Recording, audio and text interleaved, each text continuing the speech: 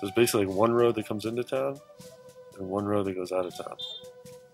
They're both tiny, tiny dirt roads. So one day I just started walking down one of them. I had no idea what I was going to come to. I just kept walking. So I come walking up to this village. It's probably like 7 houses, maybe 30 people. The first person who catches sight of me is this little girl who like comes out of her little house, and she looks to the right, and just this like blank stare goes over her face. And I was certain that no foreigner had ever walked into this village before. These little boys were playing in the street, and the first thing that happened was one of them comes up to me. He's got a parrot on a stick, and he puts the parrot on top of my head. And so I've just arrived, and I'm like, ah! And there's this parrot dancing on the top of my head, and all these little like Bolivian boys are laughing. I'm like dancing around the street, seriously trying to get like the parrot off my head. And then like all the villagers slowly like come out into the street to see what the fuss is all about. And there I am, like spinning around in circles with a parrot on my head. Dude, there was this one, the parrot boy as I call him, I guess it was his parrot. He had the parrot on a stick, and then he was running around terrorizing all the other kids by sticking the parrot on him, just as he did me. Vendémelo tu karma, nene. And I was just, you just have that sense of being like in a completely different world. You're just like, where am I? And then some older kids came over. They had a soccer ball.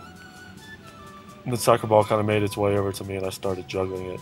Then the boys were like, let's go down to the field and play. And I was like, you have a field? So I couldn't say no. Thank God, because we go walking down this steep hill, and we come down to this field, and I catch a glimpse of it, and it is the most incredible destination for a soccer pitch on the planet. Just the jagged Andes Mountains in the background. The sky was as blue as I've ever seen the sky, and we're so high up, basically on a cliff.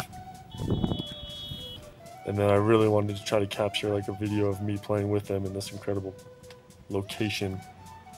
So I mounted the camera like in the weeds and propped it up and turned on the video and ran down there and played with the kids for a little bit. It's always when you wander off into a direction that's not on a map, it's not in a lonely planet, no travel guides, no tours, and you just always, it's been so consistent for me that it's just incredible. Like I knew, at some level, I knew that there was just like an incredible experience waiting out there.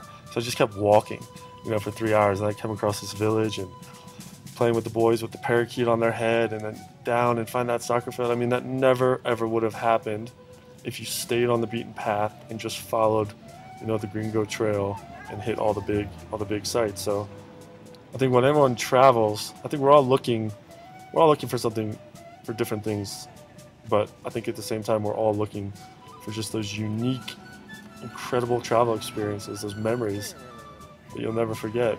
And that was one of those for me. And the only reason I got that experience, the only reason I turned that day into something, a day with nothing planned, into a day that was the highlight of my trip really in South America up to that point, was because I wandered off the path.